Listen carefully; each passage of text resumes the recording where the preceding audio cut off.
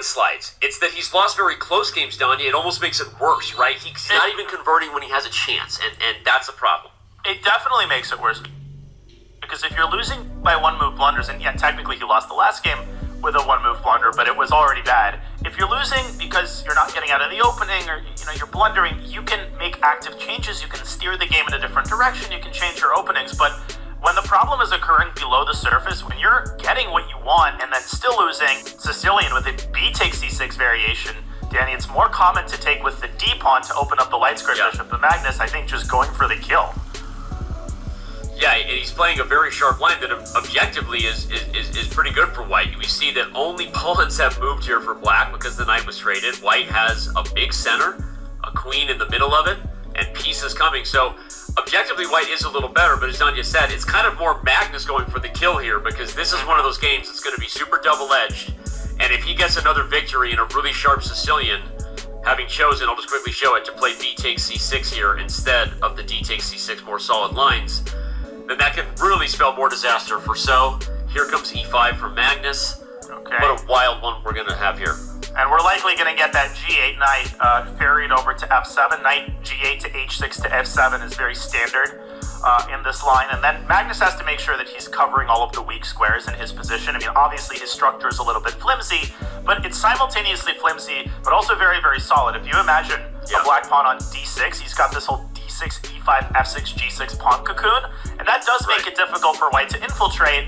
I actually think that if both sides are able to complete their development, Danny, we might switch from a tactical battle to a more positional game. By the way, knight takes E5 here needs to be calculated. I don't think there's any chance of working, but that might be what Wesley's thinking about as he drops his queen to C3. I think we should analyze that real quick. I want to show on the analysis board because I think especially for most of the viewers, knight takes E5 is the tactic that is like, wait, is this a puzzle rush moment? Queen A5. Knight takes E5, just to point out, the problem is that if you take, we have a little shake and bake and the rook is hanging. But the issue is when you take on E5, always look for your opponent's threats before you assume a tactic works. Queen A5 check actually just picks up a piece. So anyway. So that's why he played a queen C3. Now he's actually threatening knight takes E5, and Magnus can't play knight H6 here, which is the move you want to play. So I think he's going to have to go bishop G7 or go knight E7 or D6 maybe because of that threat. Or rook to B8. Oh, Daddy. What are you preparing, Daddy? Why can't I take on E5 there? Hey, you know, I just brought little tricks today, right? Silly Danny tricks are for kids. No, but I'll add something else to what you said, because I think if Black does develop, you pointed out that Black's position is very solid, but I'll say it's also very flexible, and let's not forget that Black has the bishop pair. That's partly what you gain in order to lose development, and if a position slowly becomes more and more open, whether that is on the queen side with diagonals, whether it's with D5,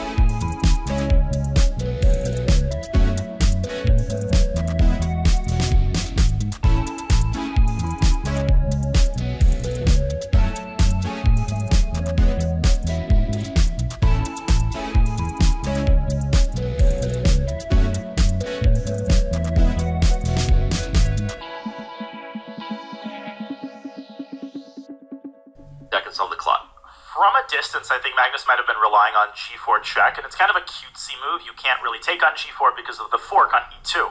But the king can hide amongst the trees there on g3.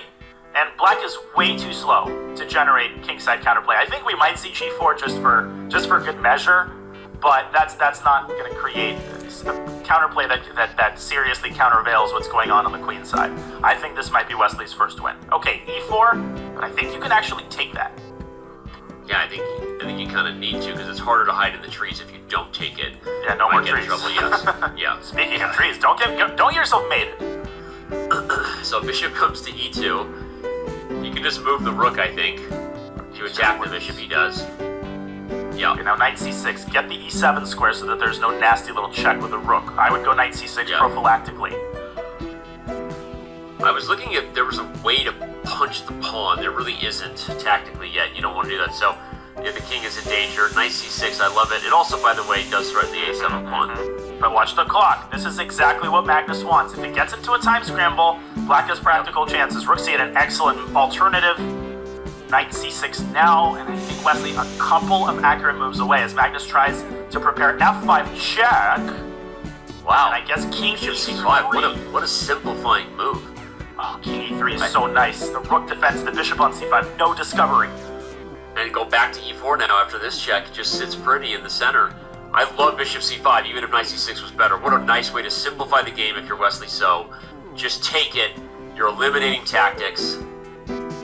And that was so nice, Danny, how he took the bishop on c5. You could have also taken the rook, but that was a lot more complicated. Yeah. This is much easier to play. Rook e2, just don't give up that d5 pawn and you're golden. Yeah. It's not over yet, but Wesley So converts this. It has been the most complete start to finish game for him in the match, and a very good sign for Wesley So fans out there. Really only one mistake to not play rook ac1 gave Magnus some practical chances, but after that Wesley never looked back and look at how he finishes the game, counterattacking the rook, the final blow. Very nice move.